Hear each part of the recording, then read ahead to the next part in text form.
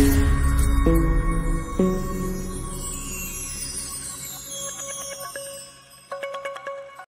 friends, saravanakumar, welcome to Power Space Solar Tech. இன்னைக்கு நம்ம பார்த்தீங்கன்னா ஆவடி மிட்டனமல்லின்ற ஒரு ஏரியாவில் ஒரு 5 கிலோவாட் ஆன்கிரிட் சிஸ்டம் இன்ஸ்டால் பண்ணியிருக்கோம். நீங்கள் பார்க்கலாம் மேலே. இங்கே இந்த சைட்டை பற்றி தான் இப்போ உங்களுக்கு ரிவ்யூ பண்ண போகிறேன். இங்கே பார்த்தீங்கன்னா 5 கிலோவாட் கஸ்டமருக்கு வந்து 10,000 to 12,000 பில் வருதுன்றாங்க. அதனால் இல்லை நான் ஃப்யூச்சரில் இப்போது இன்னும் ஏசிலாம் இன்க்ரீஸ் பண்ண போகிறேன், அதுக்கேற்ற மாதிரி போடுன்னு சொன்னதுனால ஒரு 5 கிலோவாட் இவங்களுக்கு சஜஸ்ட் பண்ணோம். இவங்களுக்கு பார்த்தீங்கன்னா TOPCon premier எனர்ஜியில் TOPCon 610 what panel மொத்தம் 8 பேனல் போட்டிருக்கோம். பார்க்கலாம், ஃபுல்லாக பார்க்கலாம். 8 பேனல் போட்டிருக்கேன். ஹைரைஸ் ஸ்ட்ரக்சர் தான், அது கீழே நின்று தான் இப்போ நான் பேசிக்கிட்டு இருக்கேன். ஸ்ட்ரக்சர் கூட பார்த்தீங்கன்னா 3x3 கேல்வனைஸ்ட் அயன் ஸ்ட்ரக்சர் தான் போட்டிருக்கோம். இது பாருங்கள் எவ்வளோ கனமாக இருக்குது பாருங்கள். இதுதான் போடணும். ஏன்னா நான் நிறைய சைட்லாம் போகும்போது நிறைய வீட்டிலலாம் ஏற்கனவே இன்வெர்ட்டர் போட்டவங்களாம் பார்க்குறேன், சோலார் இன்வெர்ட்டர் போட்டவங்களாம் 1.5x 1.5 ஸ்ட்ரக்சர்லாம் போட்டிருக்காங்க. அது 1.5x 1.5னா தெரியும் இல்லையா, அது ஜஸ்ட் இவ்வளோ தான் இருக்கும். இதில் பாதி கூட இருக்காது. 1.5x 1.5 இப்போதைக்கு போட்டு நிற்கும். ஏன்னா நம்ம பேனல் பார்த்திங்கன்னா 25 இயர்ஸ் வந்து நம்ம வீட்டு மொட்டை மாடியில் இருக்க போகுது. அதுக்கு மேலேயும் இருக்கும். ஏன்னா 25 இயர்ஸ் வாரண்டியே இருக்குது. அவ்வளோ நாள் நம்ம போடுற ஸ்ட்ரக்சர் நல்லா இருந்தால் தான் பேனல் நல்லாயிருக்கும். நீங்கள் 1.5x 1.5லாம் போட்டிங்கன்னா அது டெம்பர் குறைஞ்சிச்சுன்னா ஏதாவது பெரிய புயல் கியல் வந்ததுன்னா தூக்கிட்டு பறந்துடும். அதனால் ஸ்ட்ரக்சர் மட்டும் எக்காரணத்துக்கு கொண்டும் காம்ப்ரமைஸ் ஆகாதீங்க. அதான் சார் ரேட்டும் நீங்கள் அதுக்கேற்ற இப்போது இன்ஸ்டால் பண்ணுறவங்களும் அதுக்கேற்ற ரேட்டு தான் கொடுப்பாங்க. இப்போ சில பேர்லாம் மொட்டையாக கேட்குறீங்க, ஆங்கிரிட் இன்வெர்ட்டர் எவ்வளோ, 3 கிலோவாட் எவ்வளோ, 5 கிலோவாட் எவ்வளோ அப்படின்னு. அதில் என்னென்ன பொருள்லாம் போடுறீங்கன்ட்டு யாருமே பார்க்குறதில்ல. அவன் ஒரு ரேட்டு கொடுப்பான், வந்து இன்ஸ்டால் பண்ணிட்டு போயிட்டே இருப்பான். ஆனால் அதில் போடுற பொருள்லாம் கரெக்டாக இருக்கா, என்னென்ன பொருள் போடணுன்றதை நான் இந்த வீடியோவில் உங்களுக்கு சொல்கிறேன் பாருங்கள். நீங்கள் ஸ்ட்ரக்சர் போட்டிங்கன்னா இந்த மாதிரி 3x3 ஹாட் டிப் ஸ்ட்ரக்சர் தான் போடணும். Hot dip galvanised iron structure தான் போடணும். இதுதான் உங்களுக்கு நல்ல ஸ்ட்ராங்காக இருக்கணும். பேனல் பார்த்திங்கன்னா டயர் 1 கம்பெனி தான் போடணும். டயர் 1 கம்பெனினா அவனே மேனுஃபேக்சரராக இருப்பான், சரிங்களா. இது ப்ரீமியர் எனர்ஜி எல்லாருக்குமே தெரியும். அவன் தான் உங்களுக்கு இந்தியாவில் செல் லார்ஜஸ்ட் மேனுஃபேக்சரர். அவன் தான் எல்லா கம்பெனிக்கும் செல் சப்ளை பண்ணுறவனும் அவன் தான். நீங்கள் சொல்கிற வாரி, இந்த விக்ரம் சோலார், இவங்களுக்கெல்லாம் செல் சப்ளை பண்ணுறதே இந்த ப்ரீமியர் எனர்ஜி தான். நல்ல எஃபிஷியன்சி இருக்கும். TOPCon panel.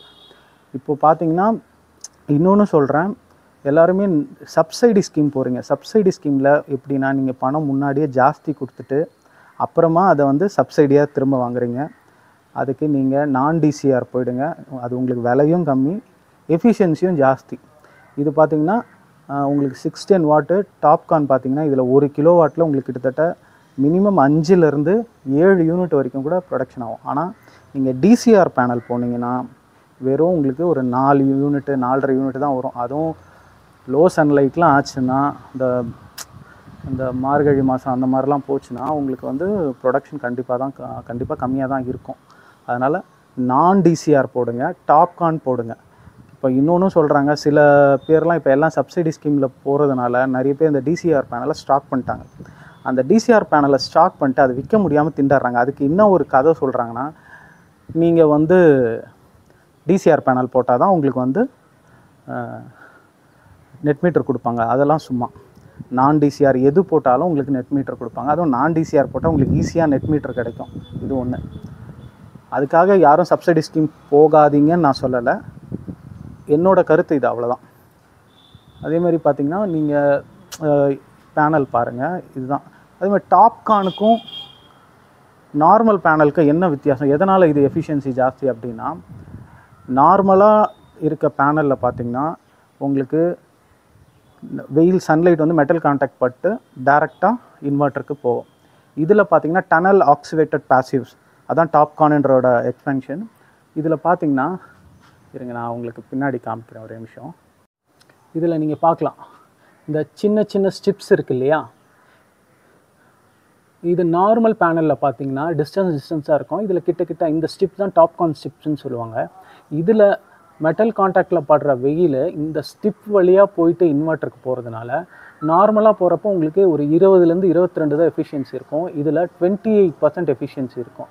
அதனால் உங்களுக்கு வந்து ப்ரொடக்ஷனுக்கு யூனிட் ப்ரொடக்ஷனும் பார்த்திங்கன்னா இதில் உங்களுக்கு ஜாஸ்தியாக இருக்கும். இதுதான் டாப்கானுக்கும் நார்மல் பேனலுக்கும் இருக்கிற வித்தியாசம். அதே மாதிரி முக்கியமான ஒன்று, நீங்கள் ஒயர் போட்டிங்கன்னா 3 பாலிகேப், நல்ல பாலிகேப் இருக்குது, நிறைய பிராண்ட் நல்ல பிராண்டாக இருக்குது. நாங்கள் போடுறது பாலிகேப் தான் போடுறோம். பாலிகேப்பில் 3 கிலோவாட் வரைக்கும் ஒரு 4 ஸ்கொயர் ஒயர் யூஸ் பண்ணலாம். 6 அதேமாதிரி 3 கிலோவாட் அண்ட் அபவ் 5 கிலோவாட்லாம் போகிறீங்கன்னா ஒரு 6 ஸ்கொயர் கேபிள் போடுறது நல்லது. உங்களுக்கு வந்து லாஸஸ் கம்மியாக இருக்கும். அதேமாதிரி எல்லாமே பக்காவாக பைப்பிங்கில் தான் போகணும். இந்த கனெக்ஷன்லாம் ஒன்றும் ப்ராப்ளம் இல்லை, பேனல் டு பேனல் கனெக்ஷன் ஒன்றும் பிரச்சனை இல்லை. இந்த கீழே போகிறதெல்லாம் பார்த்திங்கன்னா இந்த மாதிரி பேனல் போடணும். கண்டிப்பாக பேனலுக்கு வந்து எர்த்து இருக்கணும். இந்த ஸ்ட்ரக்சருக்கு பார்த்திங்கன்னா கண்டிப்பாக எர்த்து கொடுத்தாகணும். அங்கே கொடுத்துருக்கு பாருங்கள், கண்டிப்பாக எர்த்து கொடுக்கணும். அதை விட முக்கியமான ஒன்று இங்கே பாருங்கள், இந்த லைட்னிங் அரெஸ்ட். இந்த லைட்னிங் அரெஸ்ட் பார்த்திங்கன்னா நிறைய பேர் வந்து இந்த ஒரு 6 ஸ்கொயர் வயர் காப்பர் கேபிள் போட்டுலாம் நான் பார்த்துருக்கேன்.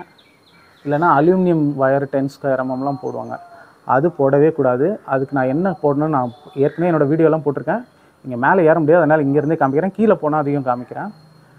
இதில் பார்த்தீங்கன்னா 50 ஸ்கொயர் அலுமினியம் ஃப்ளெக்சிபிள் கேபிள்னு ஒரு கேபிள் எக்ஸல் எர்த்திங்கில் வருது. இப்போ லைட்னிங் அரெஸ்ட்டுக்குனே வரும். அது நீங்கள் அந்த கேபிள் போட்டிங்கன்னா உங்களுக்கு வந்து லைட்னிங் ரிசீவ் ஆச்சுன்னா எந்த ஒரு இதுவும் இல்லாமல் உங்களுக்கு கிரவுண்டுக்கு கரெக்டாக கொண்டு போகும்.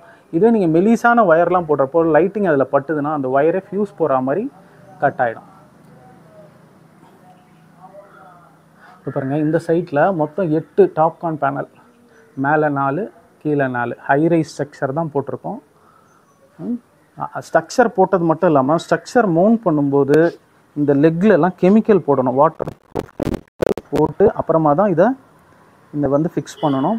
ஃபிக்ஸ் பண்ணது முடித்ததுக்கப்புறம் இந்த மாதிரி பில்லர் போடணும். ஆக்சுவலாக நாங்கள் இவங்களுக்கு என்ன பண்ணோன்னா, இது வந்து ஆக்சுவலாக ஒரு வாட்டர் கேன், நம்ம பபுள் டேப் இருக்கு இல்லையா, அந்த வாட்டர் கேன் மூடியாக மேலே கீழே அறுத்துட்டு உள்ளே இறக்கிட்டோம்.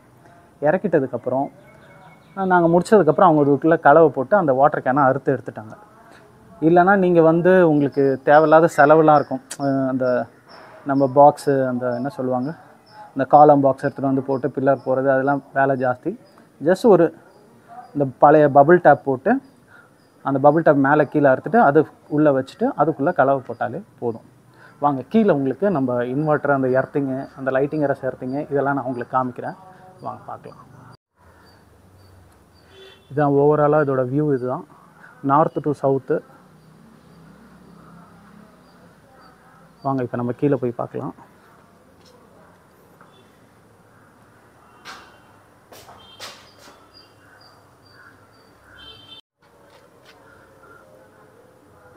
ஃப்ரெண்ட்ஸ், தான் அந்த நம்ம மாடியிலேருந்து காமிக்கிறேன். இதான் அந்த லைட்னிங் அரஸ் கேபிள். இந்த வருது பாருங்கள், இந்த கேபிளோட கனம் பாருங்கள். 50 ஸ்கொயர் கேபிள் இது. இது எடுத்துன்னு வந்து இங்கே எர்த்து பிட்டு போட்டிருக்கோம். இதுதான் அந்த எர்த்து பிட்டு. பக்காவாக எர்த்து பிட்டு போட்டு வைக்கிறது கொஞ்சம் நல்லது. நம்மளோட பேக்கேஜில் இந்த எர்த்து பிட்டு எல்லாமே நம்ம போடுவோம். நீங்கள் பார்க்கலாம். இது இந்த 2 ஸ்க்ரூவை கழட்டிங்கன்னா இது தூக்குனா வந்துடும். இது வழியாக போயிட்டு இது உள்ள காப்பர் பாண்டட் எர்த்து தான் போட்டிருக்கோம். சரிங்களா? அதே மாதிரி லைட்னிங் அரஸ் எர்த்துக்கும் நார்மல் எர்த்துக்கும் குறைஞ்சது ஒரு 10 அடினா வித்தியாசம் இருக்கணும். வாங்க இப்போ வந்து உங்களுக்கு அந்த இன்வெர்ட்டர் காமிக்கிறேன். இதுதான் நம்ம 5 கிலோவாட் பாலிகேப் இன்வெர்ட்டர். பார்க்கலாம்.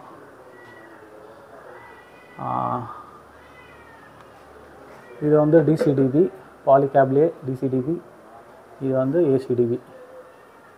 நீங்கள் 5 கிலோவாட் வரைக்கும் சிங்கிள் ஃபேஸ் போகிறது தான் டொமஸ்டிக்கில் உங்களுக்கு பெஸ்ட்டு. ஏன்னா உங்களுக்கு வந்து ஒரு ஃபேஸ் இல்லைனா கூட 3 ஃபேஸ் இன்வெர்ட்டர் ஒர்க் பண்ணாது.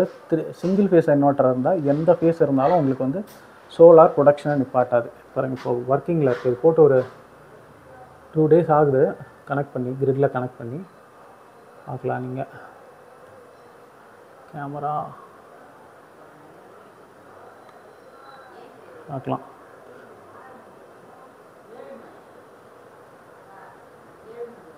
இருட்ட ஓகே.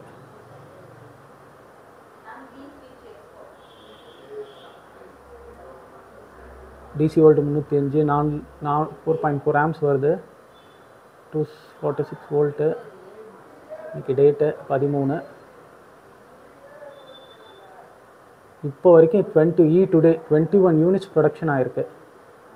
21 யூனிட்ஸ். இப்போ டைம் பார்த்தீங்கன்னா ஒரு 2:30 தான் ஆகுது. 2:30 மணிக்கு 21 யூனிட் ப்ரொடக்ஷன் ஆகிருக்கு. இன்னும் 3 மணி நேரம் சன் இருக்குது, 3-4 மணி நேரம் சன் இருக்கும். இங்கே டைம் பார்க்கலாம். 14:33க்கு 21 யூனிட் ப்ரொடக்ஷன் பண்ணியிருக்கு பாருங்கள். ஈ டுடே 21 யூனிட்ஸ். அப்போ இதோட எஃபிஷியன்சி பார்த்துக்குங்க. மேலே ப்ரீமியர் எனர்ஜி பேனல் இருக்குது. இதனால தான் சொல்கிறேன் நான் ப்ரீமியர் எனர்ஜி பேனல் போடுங்க அப்படின்னு நான் சொல்கிறேன். எல்லோரும் அவங்கவுங்க ஒரு நாலேஜ் எடுத்துக்கிட்டு எனக்கு இந்த பேனல் போடுங்க அந்த பேனல் போடுங்கன்றாங்க. ஒரு நல்ல டெக்னீஷியன் கிட்ட கேளுங்க, கேட்டு நல்ல பேனல் நீங்களாக போடுங்க. ஓகே, இதுக்கு வந்து நம்ம வந்து இது பாருங்கள், இதுக்கு எர்த்து கொடுத்துருக்கோம். இது பாருங்கள், இதுதான் இது வந்து ஏசி எர்த்து. செப்பரேட்டாக எர்த்து பிட் போட்டிருக்கு. அங்கேருந்து 2 மீட்டர் தள்ளி டிசி எர்த்து போட்டிருக்கு. இதுவும் எர்த்து பிட் போட்டிருக்கு. இந்த மாதிரி நீட்டாக போடணும். சில பேர் கச்சா முச்சான்னு அடிச்சு வச்சுருங்க. ஆனால் இந்த நீட்டாக எர்த்து பிட் போட்டு போடுங்க. அவ்வளோதான், முடிஞ்சிருச்சு. இதுக்கப்புறம் இதில் சொல்கிறதுக்கே இல்லை, இவ்வளோ தான் இருக்குது. உங்களுக்கு இந்த மாதிரி குவாலிட்டியான ஆன்கிரிட் ஆஃப் கிரிட் இன்வெர்ட்டர் வேணும்னா கால் பண்ணுங்கள். Power space solar tech. மறக்காமல் என்னோடய வீடியோ சப்ஸ்கிரைப் பண்ணிக்கோங்க. உங்களுக்கு சோலார் பற்றி எந்த டவுட்டாக இருந்தாலும் எனக்கு கால் பண்ணி கேளுங்க, நான் கண்டிப்பாக சொல்கிறேன். பாய்.